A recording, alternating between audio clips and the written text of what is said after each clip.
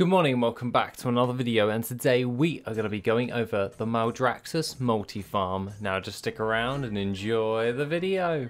Okay, so today we are going to be going over the 𝐿𝐵𝐺𝐴𝑥𝑢s multi-farm. Now this one is definitely one that is highly competitive, so recommendation, Sky Golem, Druid, Shadowlands Gathering are one of the key ones that you're going to be doing. What you're going to be doing is you're going to be flying around, picking up these nodes right here, and in an hour's worth of farming for this, I managed to get around about 27,479 gold's worth of value. This is pretty dang awesome. I just need to sort that out, thank you. And other than that, judging by what we've actually got in my quest for figuring out all of the multi-farms, we currently have a nice little route that has been adapted. Now originally the original route was just run around like this, but now we've got flying, we can cover more ground, and overall I have seen a fair amount of competition around about this area, but not in this area or this area. This is quite surprising as the node density near there is quite high, and you can get quite a lot of herbs and ores just dotted around there. So that is quite surprising to say the least. Now, aside from all of that, what did we actually get for the hour? Now, this one was actually pretty dang interesting. If we go into our worth it recorder and we go into edit mode, we can see that for the hour's worth of farming, we got 27,479 gold's worth of value, and that value is derived from Death Blossom at 380 of those for 2,688 gold. We have a lithium ore, 8 of that for 908 gold, as well as lacerite ore, 548 lacerite ore for 6,534 gold. Now, the keynote items for the zone specific, which is marrow root, for 256 of those for 10,251 gold. That's where a large majority of our gold is coming from, is from marrow root.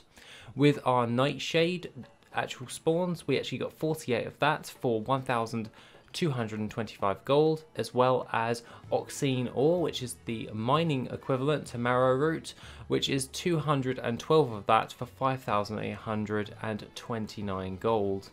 The other little off notes for that is porous stone, 125 of that for 22 gold, and shaded stone, which is 9 of that for 19 gold. Now, overall, was this farm actually pretty good? Well, I've been doing a lot of the multi-farms recently, and overall this one's the lowest yield for gold per hour wise for my server specifically of Argent Dawn EU, but overall 27,000 gold is not anything to like scoff at. That's a pretty good gold per hour in the grand scheme of things.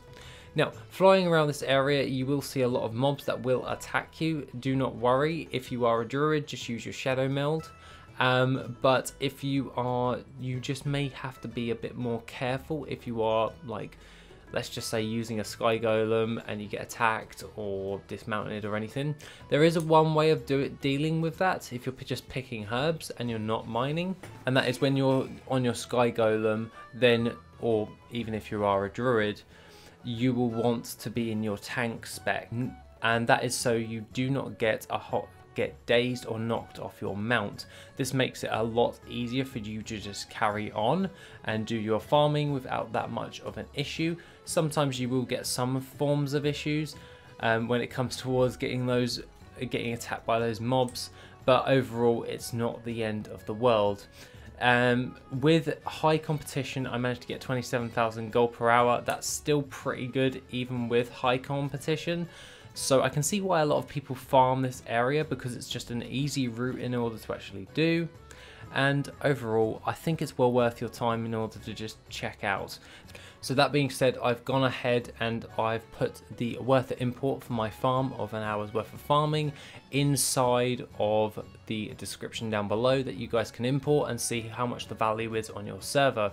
Obviously I'm on a high pop server, so if you're on a medium or a low pop, it may be a bit more gold per hour, but just remember that you still have got to sell those materials that you've sold. And this is the great part about this. 27,000 gold per hour and its current content means that you can get a decent chunk and sell that on pretty dang fast. So I'm really not overly too concerned with all of that right there. Other than that, guys, that is pretty much the farm for today. The other things of note for that is I will be finishing off all of this by doing the Revendreth multi-farm in the next couple of videos, so stay tuned towards that, and then we can see which one at the moment is doing the best. Now, along with that, if you do want to support the channel and help me go full time doing all of this and doing all of this jazz right there, then please feel free to go over to the Patreon, which you can get all of my TSM strings and keep up to date with all of my different logs that I'm actually doing in the realms of Worth It Classic and all of that jazz, and also the Worth It report, which details a nice little topic about gold making each and every week. Other than that, guys, have a wonderful rest of the day, and I shall see you in the next video, which will be soon.